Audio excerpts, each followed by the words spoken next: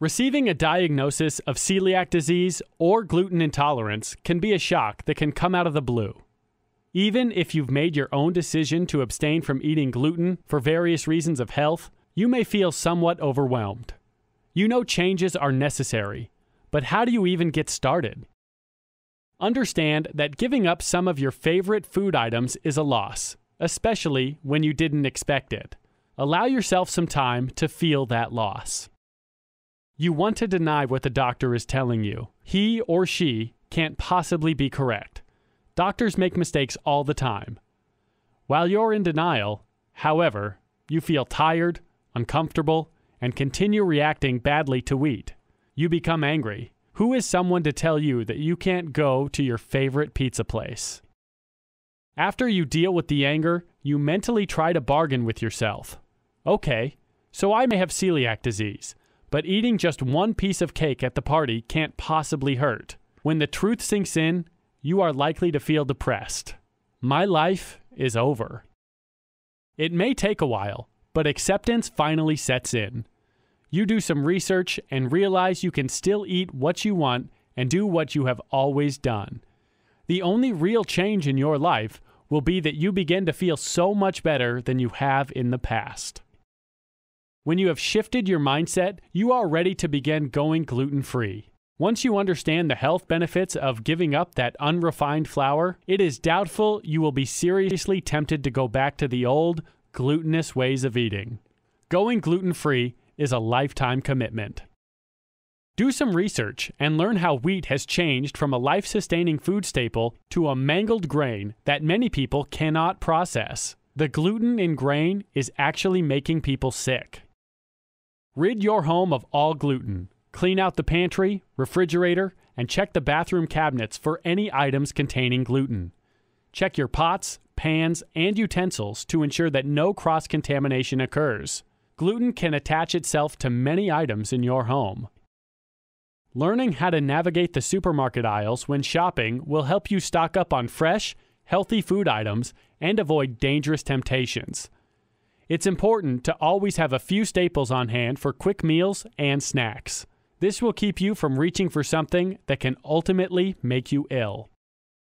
Plan your meals before you shop to make sure you have the necessary ingredients on hand. Just because you are eliminating gluten from your diet doesn't mean you can't continue socializing and eating out with friends and family. Many restaurants these days are able to accommodate a gluten-free diet. Check out local eateries and ask about their food preparation process. When dining at the home of friends and family, don't expect them to change their eating habits for you. They may try, but they may not know what to do.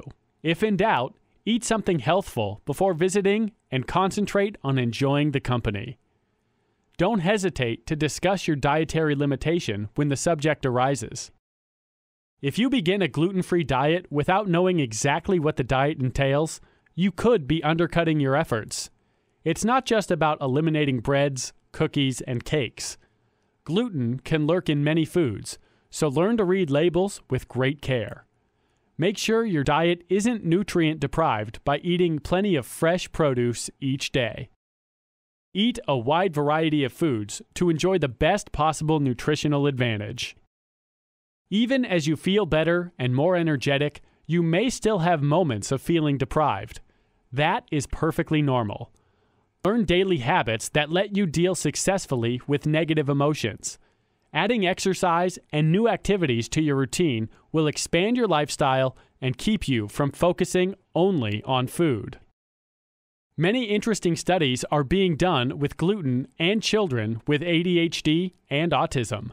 More research is needed, but a number of tests have shown that removing gluten from the diet of children suffering from ADHD or autism has had an extremely beneficial effect. This is something that should be discussed with your child's pediatrician. Baking, which always entails using flours, can be the biggest gluten-free challenge. Learn about all the substitutions you can make to prepare your old favorite treats and the best cooking techniques for gluten-free baking. You will be pleasantly surprised. Celiac disease and wheat allergies are painful. If you are gluten sensitive, there is no reason for you to feel miserable. Take the necessary steps to rid your life of gluten and start enjoying each day again. This could be one of the most important health decisions you will make.